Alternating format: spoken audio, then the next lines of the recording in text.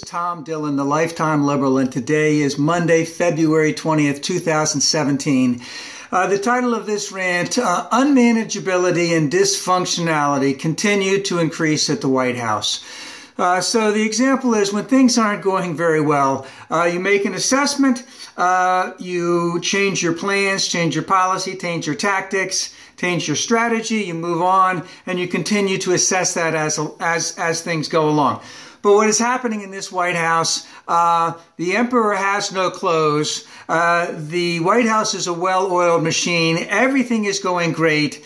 And don't ever criticize us, because we will get back to you if you do that. So just a couple takes from last week. I see the thread here of a very ominous sign of things going on in the White House. Number one, Mr. Minority's popularity is very far down. He did cite a Rasmussen poll in his press conference last week. That was an outlier. The Gallup poll basically showed 56% disapproved, 39% approved.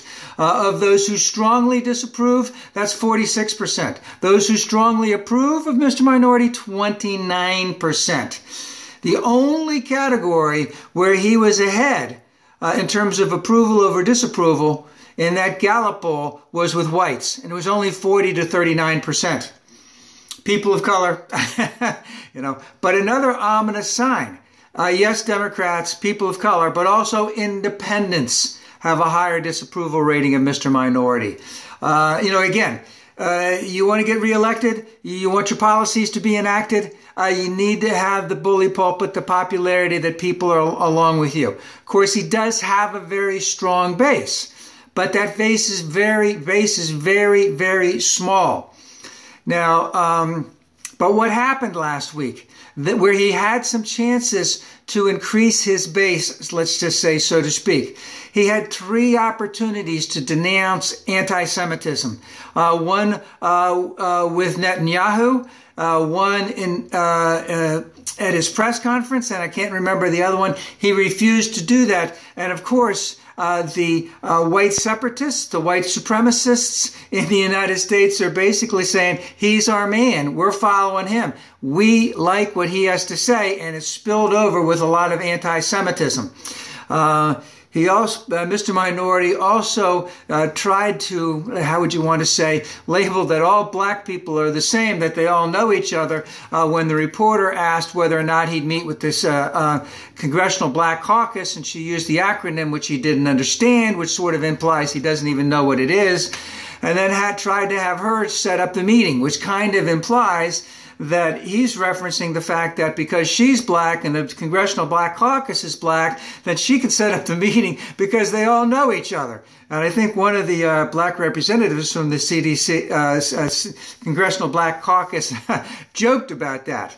Another ominous sign that happened last week, Jared Kushner, according to the Wall Street Journal, went to the parent company of CNN, which is Time Warner, to complain about two correspondents for CNN, one conservative, one liberal, but both were people of color, because both of them were bitching about Trump. Another ominous sign was 2 weeks ago when Rex Tillerson came in. He hired a half dozen people of the top people in the State Department, just got rid of them. They were there one day, they were gone the next. I think they had, 40 years each, 30 years each, 25 years plus each in the State Department, all gone. Then last week, two major departments were completely, gone. And, this is coming from someone who has no experience in government and no experience with diplomacy. He does have international business experience, which is good. But at the same time, making deals to help the United States all over the world, you need experience. So that's a very ominous sign, because it's basically saying, we're going to do it our way. We don't need any help. We got it covered. So, that, again, an ominous sign. Now, a guy named General Harward basically said, I don't want to be the national security advisor after Flynn got out. Apparently, General Petraeus also said no thank you to that position. Harwood's position basically was, I got to spend time with my family. But the real reason was he wanted to come in. He wanted to appoint his staff so that they would, because all of them had experience, all of them had dealt with all the other agencies. They had tremendous experience in the intelligence area, in the military. They could draw upon their experience to help him give the best information to the president possible. The White House said, no, you go with the people that we have at the NSA, National Security Advisor Department. He said no. And of course, one of those is KT McFarland, who seems to have only been appointed because she was on Fox News quite a bit. She did have a very limited experience when she was much, much younger in the Reagan White House in terms of a government position. So don't know where all that's coming from. Just two other quick things or so. 6 lower-level employees in the White House were walked out last week because they all failed a background security check. They came in the morning before the night was out. Their stuff was gone, and they were out of there. There's also a little bit of a talk about, is there a mole in the White House going through channel after channel after channel after channel to get to Russia? Is there?